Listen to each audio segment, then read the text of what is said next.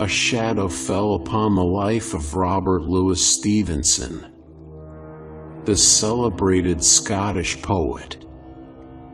The insidious disease, tuberculosis, began to gnaw at his strength, leaving him a prisoner in his own body.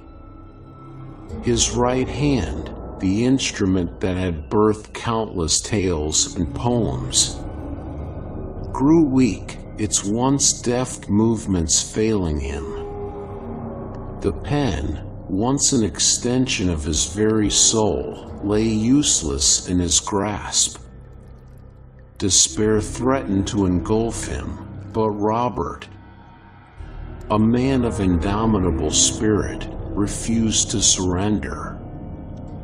With a determination that mirrored the heroes he penned, he set about mastering a new skill. Laboriously, he began to write with his left hand. It was a clumsy dance, the letters shaky and uneven, yet they were a testament to his unyielding spirit. For a few precious days, the ink flowed again, each word a victory against a debilitating foe. But fate, it seemed, held one more cruel twist in store.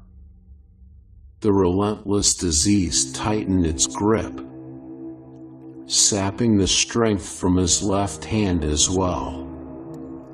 The pen once more slipped from his grasp, leaving him trapped in a silent world.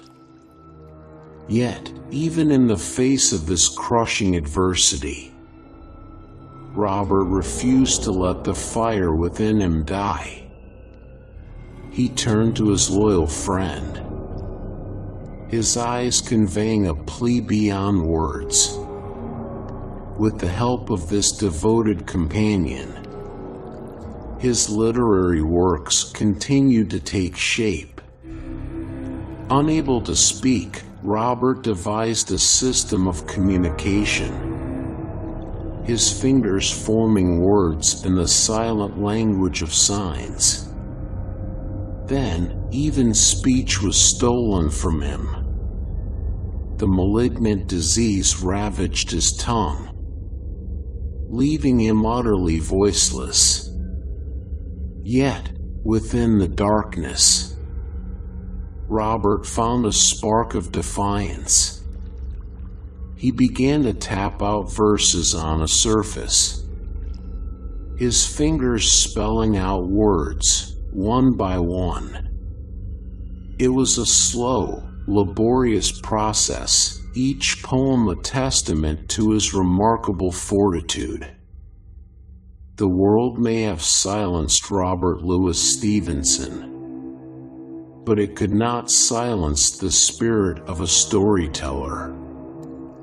Though robbed of movement and speech, he continued to weave his magic. His journey became an inspiration, a testament to the indomitable human spirit that could create beauty even amidst immense suffering.